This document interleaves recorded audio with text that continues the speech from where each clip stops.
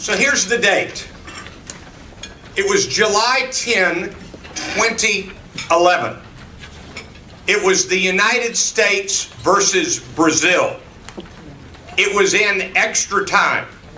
I know so little about soccer, but I have been watching it lately, and I have learned what extra time means.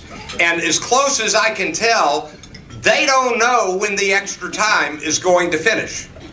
And the U.S. was down by 1 goal. And a woman on our team in her mid-20s took off down the side, kicking the ball down, I don't know if that's the correct terminology, kicking the ball down the field. And at the last minute, she made a pass, and it was a header into the goal, and it literally saved the game for the United States. The woman in her mid-20s who kicked the pass to the other player was Megan Rapinoe, who, if you have not heard, then you are asleep in a cave. She is the star of this Women's World Cup Championship. And the woman who did the header was Amy Warmback. So turn to page 2 in your handout.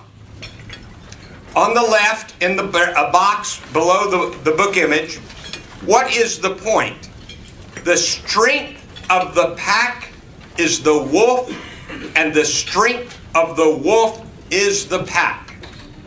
So why is this book worth our time? Well, number one, sometimes we all need to just listen carefully to a good speech. I'm a fan of good speeches.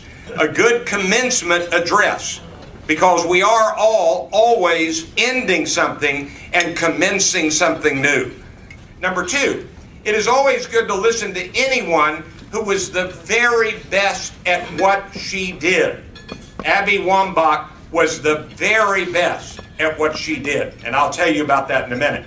Number three, we all will experience change, transition, even failure. This book will help us through those turbulent waters. And one of the changes that Amy Warmback had to go through was she went from being soccer superstar to nobody. And that was pretty tough on her. She tried to make it. She took a job as a commentator, and it didn't fit. And so she didn't continue as a commentator, and she talks about it in this book, about how difficult that was. So she made a major transition, and all of us will face major transitions.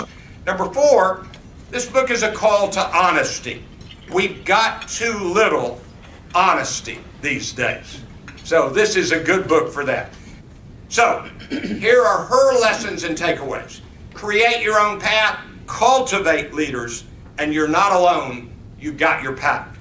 Wolfpack, how to come together, unleash our power, and change the game. Hope you found this useful. Thank you.